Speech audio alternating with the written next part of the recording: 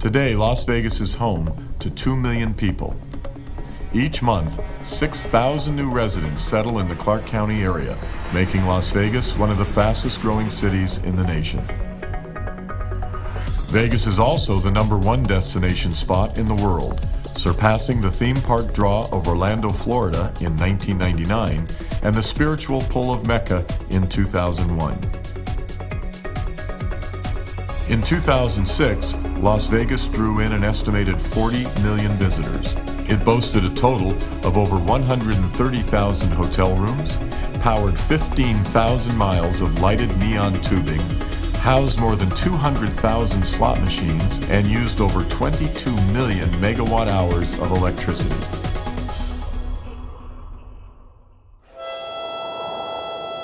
However, the railroad-spawned town site of just 100 years earlier bears little resemblance to the booming tourist destination of today. In fact, in 1905, when Las Vegas was founded, few would have guessed its potential. Well, Las Vegas was a very unlikely spot to become an important city. It had always been an oasis. There's a tremendous amount of snowmelt that comes off Mount Charleston to the west of us and goes underground into aquifers before running down towards the Colorado River. But there was no threat of it becoming a town until the railroad. In 1905, Senator William Andrews Clark, in partnership with the Union Pacific Railroad, finished a route between Southern California and Salt Lake City, Utah, as a shortcut to Chicago and New York markets. Because of the steam locomotive's need for water, Clark designed a stopping point in the small oasis of Las Vegas. And so he decided to buy 2,000 acres from Helen Stewart, who owned a ranch here, and he used her water rights and her land to build a small town. On May 15th, Clark put the land up for auction, and the first Las Vegans started moving in.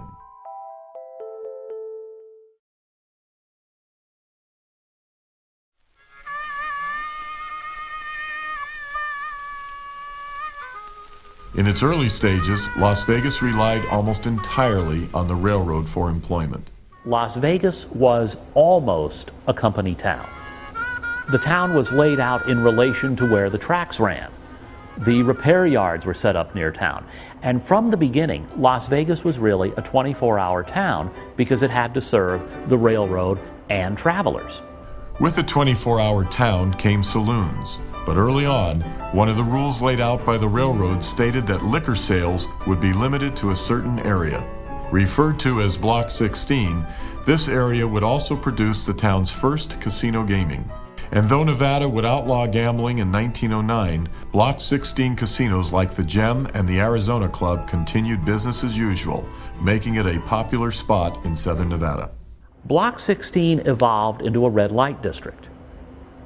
They added prostitution to the casinos, second floors, so to speak. During Prohibition, you could go to Block 16 and you could get booze just about any time. Still, the success of Block 16 wouldn't be able to save Las Vegas from its first economic crisis.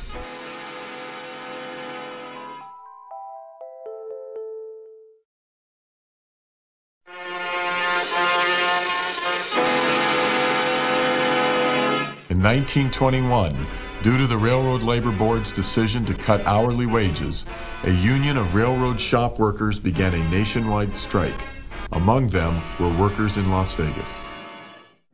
And when the strike ended, not long afterward, the Union Pacific announced it was moving the repair shops up the line to Caliente, saying it had nothing to do with the strike. Well, maybe not. But this was a turning point for Las Vegas, the mid and late 1920s. Because the train was still going to stop here, but now a lot of the jobs associated with the train had moved. So how does Las Vegas make up the loss? Ironically, this small, somewhat rebellious town in southern Nevada would find help in two unlikely places: the state and federal government.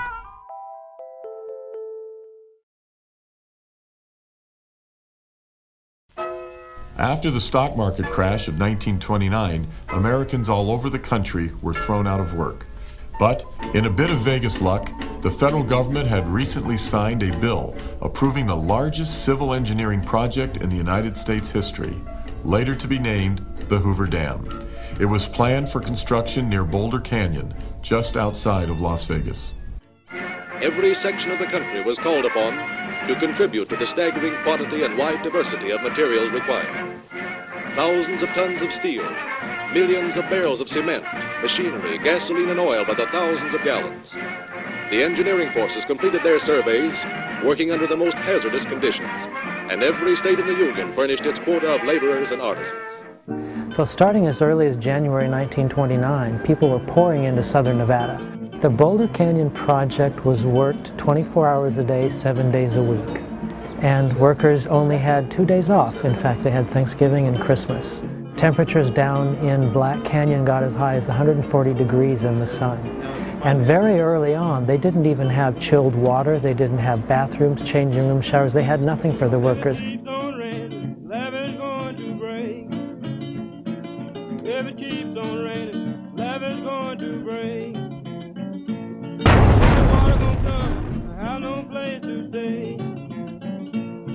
To house the workers, the federal government began construction on Boulder City, a federally governed town just a stone's throw away from the construction site.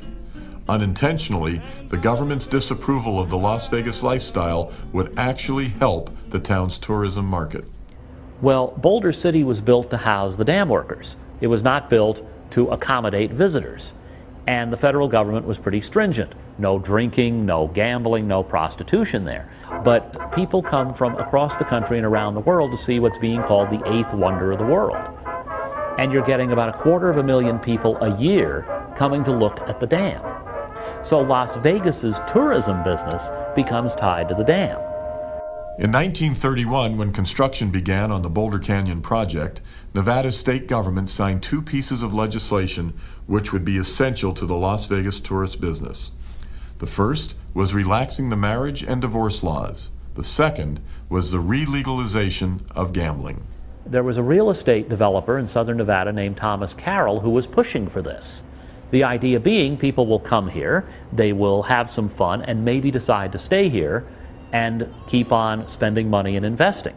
But the popularity of Las Vegas's first legal casinos like the Northern Club and the Apache Hotel was not enough to significantly change its population, which by the end of the 1930s was just over 8,000 people. For Vegas to really boom, it would take a war halfway around the world.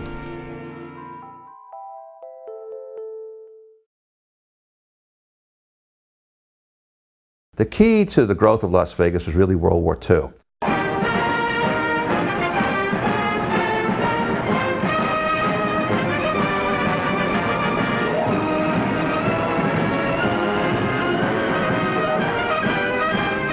And once again, fighting men stand ready to carry on America's oldest military tradition, to attack the forces that threaten us.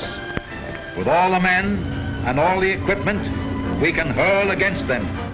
In World War II, we were filled with defense workers. The newly opened Basic Magnesium town site in what became Henderson was an important supplier of magnesium for airplanes being made in Southern California. There was also a gunnery school. What is today Nellis Air Force Base was the Army Gunnery School. There was no Air Force until 1947. The Army handled the flying, the dropping of bombs in World War II, and they trained their gunners here in Vegas, in what would be today North Las Vegas. And the federal government will become, for southern Nevada, a goose that lays the golden egg. By the end of World War II in 1945, Las Vegas's population had nearly doubled, jumping to almost 15,000 people. This meant that the small desert town needed a plan to deliver water to the surge of new residents. And so in the late 1940s, the Las Vegas Valley Water District was created, which is bonding power taxes many of the people in the valley, and that money was used to build a water line from Basic Magnesium, which had its water line to Lake Mead, up to Las Vegas. In addition to new residents, the war also brought tourism. Each week, thousands of defense workers from Southern California traveled on the recently paved Highway 91 to enjoy the casinos on their weekends off. At this time, the Las Vegas Chamber of Commerce began courting Thomas Hull, the owner of the popular chain of El Rancho hotels in California, to build a resort-size hotel on Fremont Street. Noticing the amount of traffic coming up from California, Hull decided to build his resort on Highway 91, making the El Rancho Vegas the first hotel on what would later become the famous Las Vegas Strip. Well, the early casinos are small-time operations. They're real casinos, and they have the slot machine or two, and they have some tables, and there's often sawdust on the floors. But the El Rancho Vegas was a step up in both size and class. While still more Western in theme, it catered towards high comfort, offering air-conditioned rooms, a pool area, buffets, and live entertainment by the top performers of the day. And so what he did was he created the model for the future Strip. Put casino gambling in a resort hotel. This model would be emulated in the mid and late 1940s at both the Last Frontier and the Thunderbird.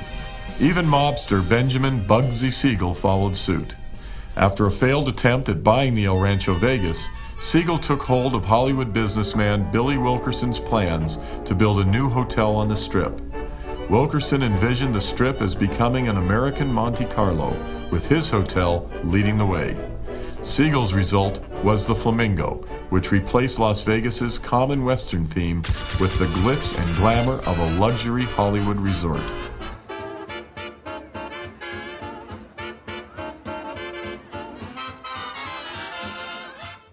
The Flamingo opened December 26, 1946, and opening night was a disaster. It was the worst time of year to open a casino because back then people did not go to Las Vegas between Christmas and New Year's the way they do now. The hotel really wasn't completed, so a lot of people came in there, got all the free food they could, gambled and won a lot of money, and then went somewhere else. After a rocky start that included construction costs skyrocketing millions of dollars over budget and Siegel's murder in June of 1947, the Flamingo would take on new management and become extremely profitable for its mafia backers in New York. 'Cause I've got troubles.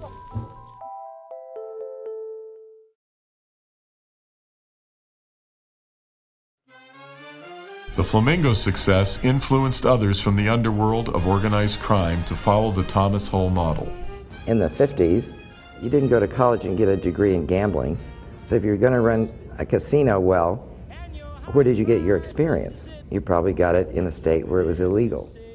Helping bankroll many of these mafia endeavors were loans from the Teamsters Pension Fund, facilitated by then-President Jimmy Hoffa. Hoffa was, in a sense, one of the two bankers for Las Vegas, because traditional bankers generally did not lend money for casinos. In the 1950s, Las Vegas began to see a surge of major hotels open on the Strip, each with some mob influence.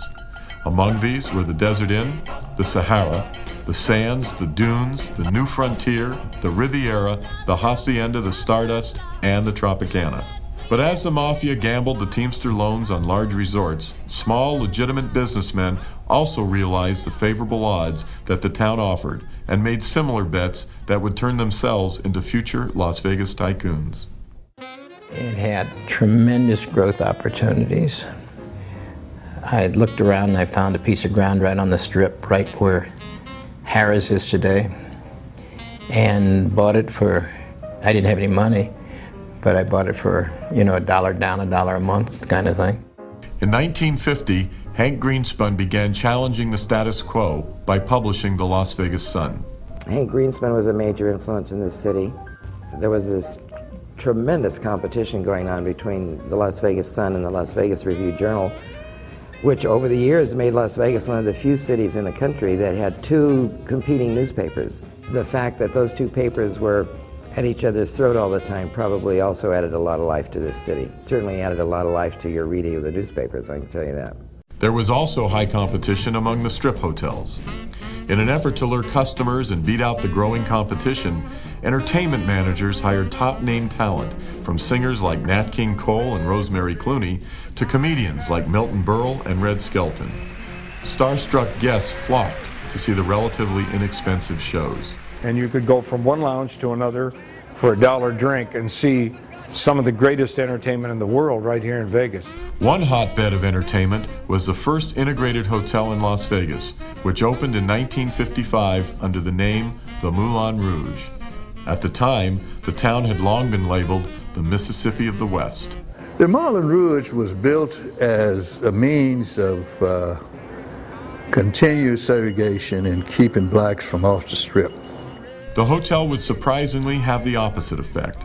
Eventually, the Moulin Rouge would be used as a meeting ground in which casino owners and black community leaders finally ended segregation on the Strip. But until then, the hotel found great success, luring white patrons from the Strip to see their favorite black performers, such as Sammy Davis Jr., Pearl Bailey, and Harry Belafonte.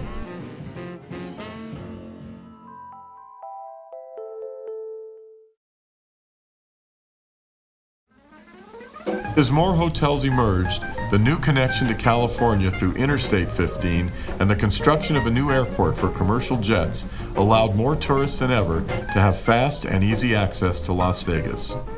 This, mixed with the excitement of the casinos and the allure of top-notch entertainment, made the town a prime spot for the growing business convention market. When President Eisenhower and the Republicans took over the White House and Congress in the 1950s, they passed a whole series of reforms of the income tax code, creating what we could call the deduction for the three martini lunch. They made it possible to be able to deduct your travel if you created an association and went and listened to speeches, exhibited goods, and basically went to a convention, learned more about your trade every year. This led to the creation of the Las Vegas Convention Center in 1959. It hosted 8 conventions in its first year, attended by more than 22,000 delegates. But the entertainment, the gaming, the glitz, and the glamour weren't the only attractions Las Vegas had to offer. Starting in January of 1951, Las Vegas began hosting the greatest fireworks show the world had ever seen, taking place just 65 miles northwest and courtesy of the United States government.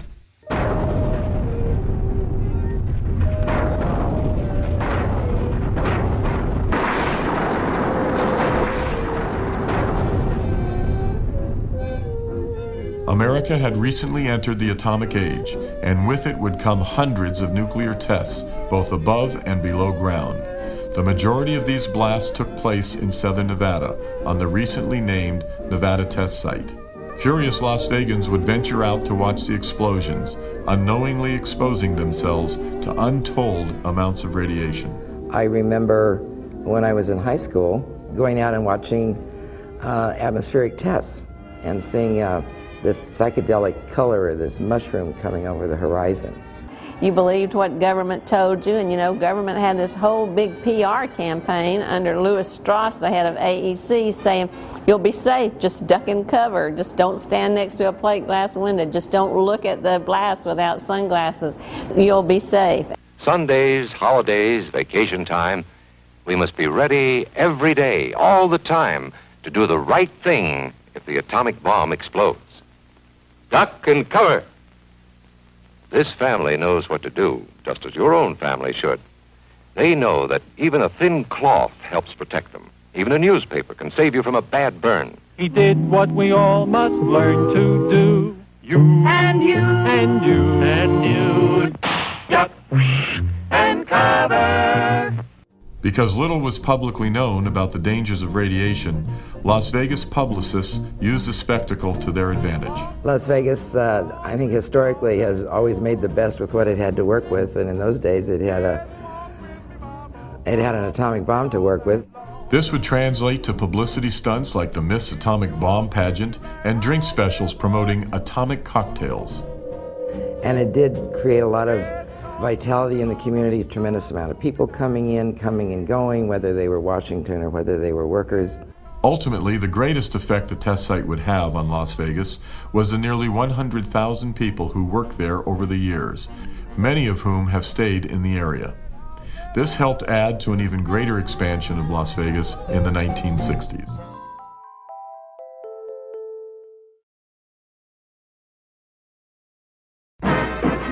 Between 1960 and 1970, 10 more major hotels would open on both the Strip and Fremont Street. At the same time, established hotels like the Dunes and the Sands were expanding, with high-rise towers to accommodate the ever-growing number of guests coming to be entertained. The Sands was home to the most popular act of the time, a musical and comedy show starring Frank Sinatra, Dean Martin, Sammy Davis Jr., Peter Lawford, and Joey Bishop.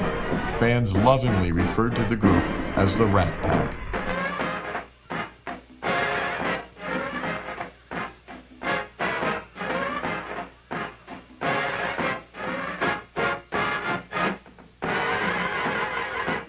Sure. You can get high watching this show. You set me all aflame, and it's so pleasing. Be a goddamn shame if you were only teasing.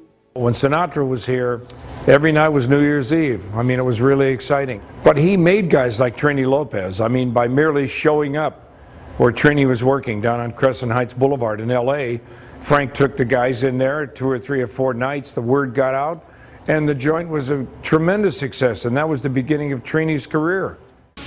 In the winter of 1960, the Rat Pack stars performed evening shows at the Sands while filming the Las Vegas-based motion picture Ocean's 11.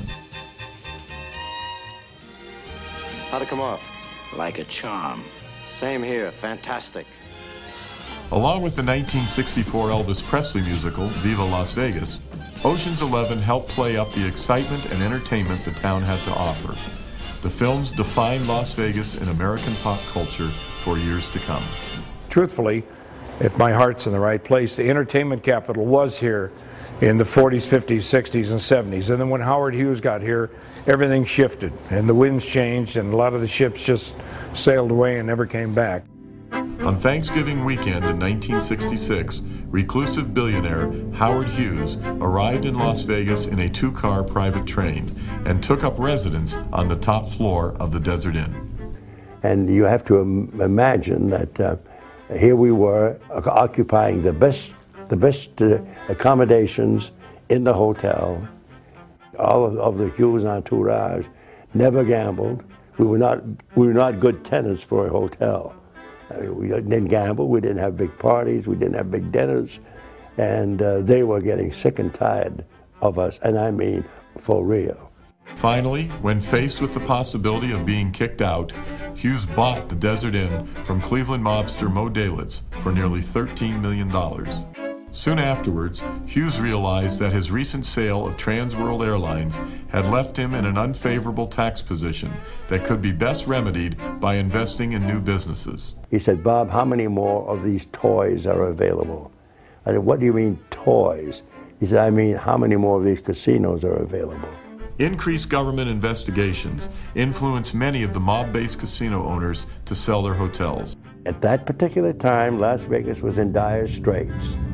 And came along a man who could, for all practical purposes, clean up the image of Las Vegas. And so, during his 4 years living on the top floor of the Desert Inn, Hughes would buy the Sands, the Frontier, the Castaways, the Silver Slipper, and the Landmark hotels. He left Las Vegas just as quietly as he came, moving again on Thanksgiving in 1970. But as Howard Hughes was paving the way to a new corporate-controlled Las Vegas, city leaders realized that the growing demand for water meant a need for serious change in distribution.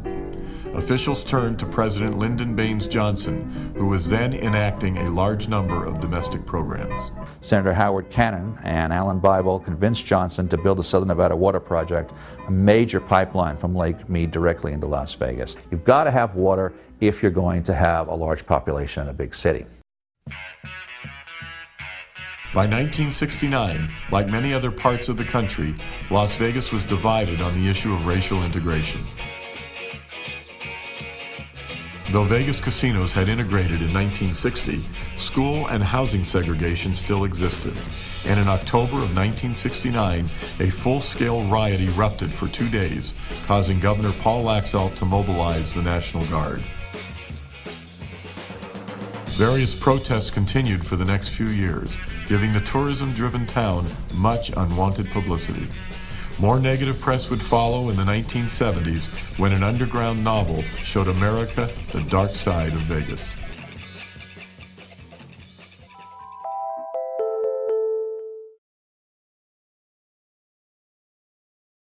In 1971, Hunter S. Thompson took an assignment to write captions for Sports Illustrated's coverage of the Mint 400, a desert off-road race held in Las Vegas. Though Thompson's original 2,500-word manuscript was rejected, he began turning his experience into a novel, documenting the contrast between the American dream image promoted by the Vegas tourism industry and his own darkly comic, drug-induced observations of the town. Fear and loathing in Las Vegas became a pop culture phenomenon and gave a new generation of Americans a darker, more nonsensical conception of what it was like to visit Las Vegas. The Circus is what the whole half world would be doing on Saturday night if the Nazis had won the war. So you're down on the main floor playing blackjack, and the stakes are getting high, when suddenly you chance to look up, and there, right smack above your head, is a half-naked 14-year-old girl being chased through the air by a snarling wolverine. But as the outside perceptions of Las Vegas were changing, so too were the city's internal politics and business methods. After realizing the effect that a respected businessman like Howard Hughes had on buying out many of the mafia elements within the town, government officials decided a change needed to happen. The state legislature, at the urging of Governor Laxalt, passed the corporate gaming law in 1969. And that made it possible for corporations like Hyatt, Hilton, Krikorian's Tracinta Corporation, and others to come into Las Vegas. Headlining the corporate casino's entertainment bills were many well-established acts, most notably the king himself, Elvis Presley. From 1969 to 1977, Presley performed 837 sold-out shows in Las Vegas, making him the symbol of the town, almost iconic today as he was then. Another staple of Vegas entertainment was the town's most extravagant piano player, Liberace, who in 1975 became Vegas's top-drawing performer, earning $125,000 a week. Liberace's offstage demeanor was often just as gracious and enthusiastic as his onstage persona, making him a favorite of many other Vegas entertainers. He was good for the industry. He brought something to the table. He didn't just take, and he used beautiful girls and great sets and costumes and cars, and he was just fun. But as audiences flocked to see performers at the new corporate-owned hotels, the last few mob-owned casinos were feeling the heat from the local, state, and federal government. Prosecutors from the organized crime strike force start lopping off the heads, if you will, of Chicago, Kansas City, and Milwaukee organized crime interests. They had set up an extreme bugging system where telephone conversations in a lot of the major hotels and their executive offices were bugged by the FBI. These investigations led to information about Chicago Mafia associates Frank Lefty Rosenthal and Anthony the Ant Spilatro. In 1973 and 74, a young real estate developer out of Southern California named Alan Glick got more than $60 million in Teamsters pension loans to buy the Stardust, Fremont, and Hacienda. Unknown to the public at the time was the fact that Glick was only a front man for the casinos, which were funneling money into the Chicago mob and were run on a daily basis by Rosenthal. Now, he is from Chicago, and since they were kids, he had known Anthony Spilatro. And in the early 70s, Spilatro was sent out to Las Vegas by Chicago essentially to move into an area that organized crime hadn't been that interested in before, which was street rackets, burglaries, and that sort of thing. In 1974, the Los Angeles Times reported that in the 3 years Spilatro had been in Las Vegas, more gangland-style murders had been committed there than in the past 25 years combined. This amount of attention was uncommon for most Vegas mobsters, but as Rosenthal secretly ran the casinos and worked the skim for Chicago, he rarely shied away from publicity. Rosenthal did columns for local papers. He had a TV show. This is the kind of thing that guys like Mo Dalitz with the Desert Inn in the old days must have thought utterly ridiculous. Like Bugsy Siegel in the 1940s, Spilatro and Rosenthal's unwillingness to be discreet would lead to their downfall. In 1978, Rosenthal was denied a gaming license and narrowly escaped a 1982 attempt on his life when a car bomb destroyed his vehicle. Spilatro was not so lucky. His name was entered into the Black Book, forbidding him entrance to Vegas casinos. He was also brought up on murder charges, and though he was never convicted, it was clear he had gone too far when his battered body was found beside his brother's, buried in an Indiana cornfield.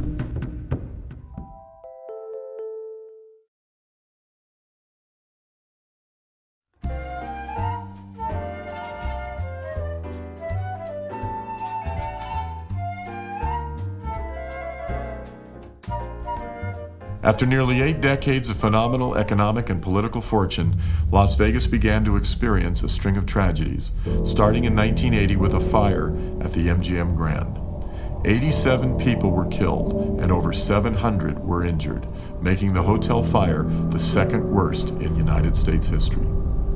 This was followed shortly by another major fire at the Las Vegas Hilton, which killed 8 people, and 2 smaller fires at Caesars Palace and the Riviera, which caused multiple injuries. In 1982, the renowned air demonstration squadron known as the Thunderbirds were displaying their precision flying maneuvers when a mechanical failure in the lead pilot's jet led to a disastrous accident. They were flying in formation.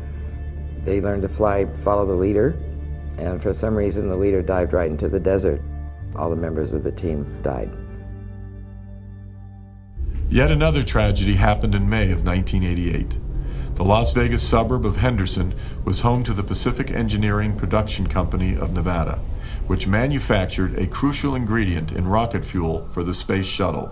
Starting sometime around 11:30 in the morning, the plant suffered a large fire, followed by 2 major and 5 minor explosions. Minutes after the final explosion, stunned and injured workers flocked away from the burning buildings to the nearby road for help.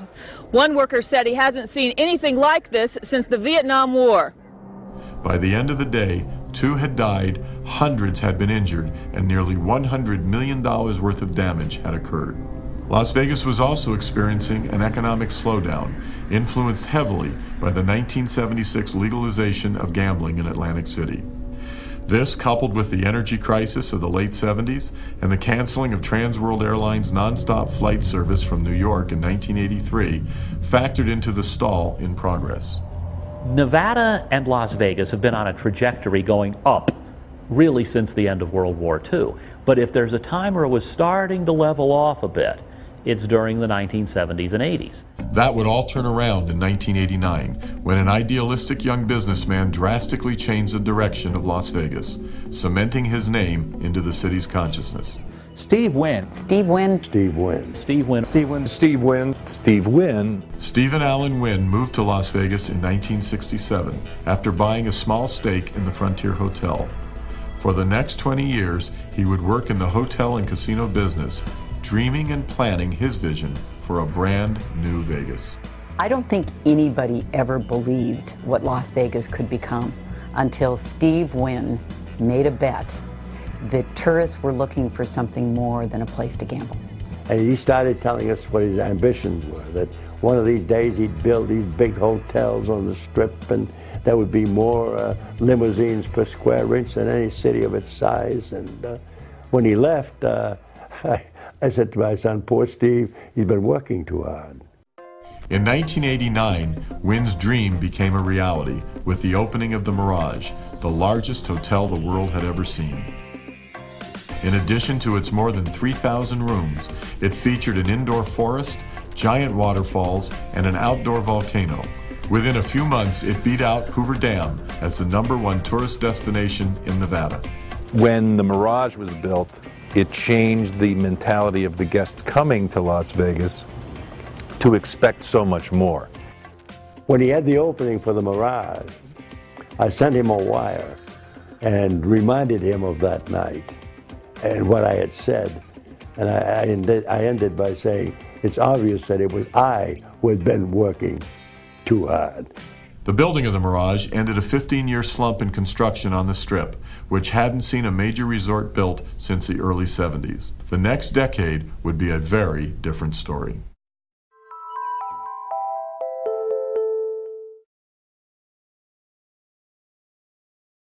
The Dunes Hotel was the 10th resort on the Strip.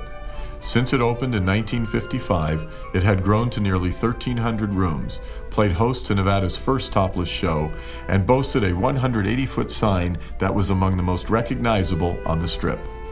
But by 1993, that just didn't cut it anymore.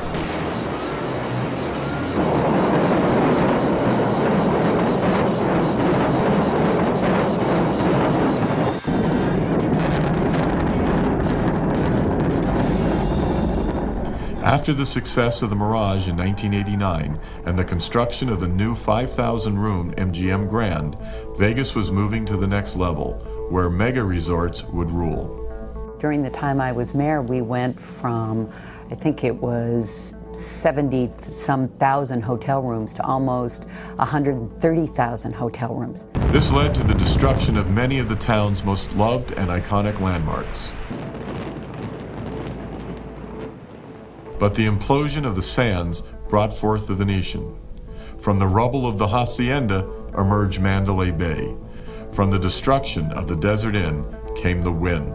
And from the ashes of the dunes arose the Bellagio. And we actually went from 15 million tourists to 35 million tourists in less than 8 years' time.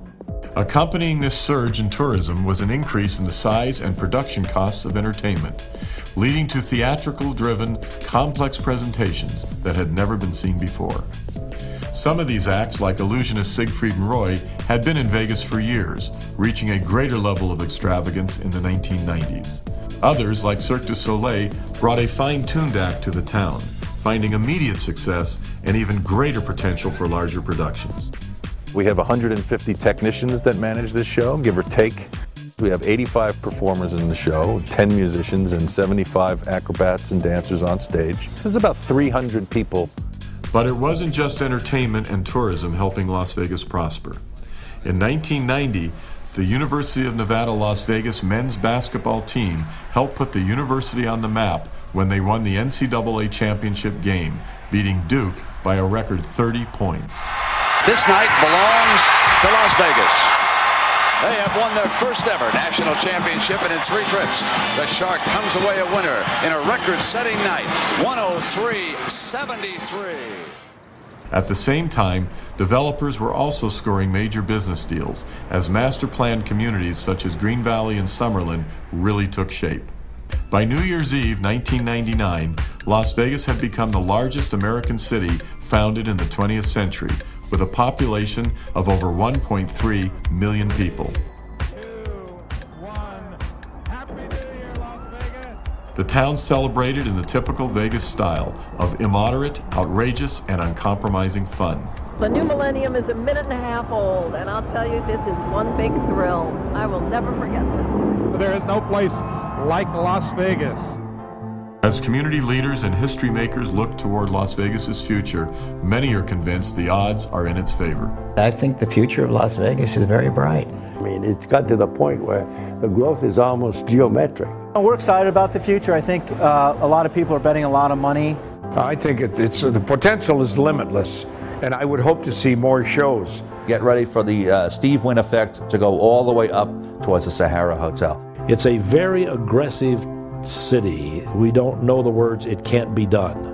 There's no reason that I see that we should be slowing down. If not, we should be improving. Vegas has really positioned itself so unique that no other city, I think, in the world can catch its energy. When people come to Vegas, it's much less expensive than going to a shrink. Las Vegas has positioned itself as the must-see destination of the entire world. This city has always been boom. It's not boom and bust. We're seeing $2 billion edifices going up all over. I mean, it's absolutely phenomenal. They're all very, very successful. I mean, every time they open one, you can't get in the parking lot. It's an unreal world out here. And so I don't think it will stop. I think it'll continue to reinvent itself. Everything comes in cycles. What was popular 30, 40 years ago is becoming popular again. So what's old is new, what's new is old, and the next phase is unknown but very exciting.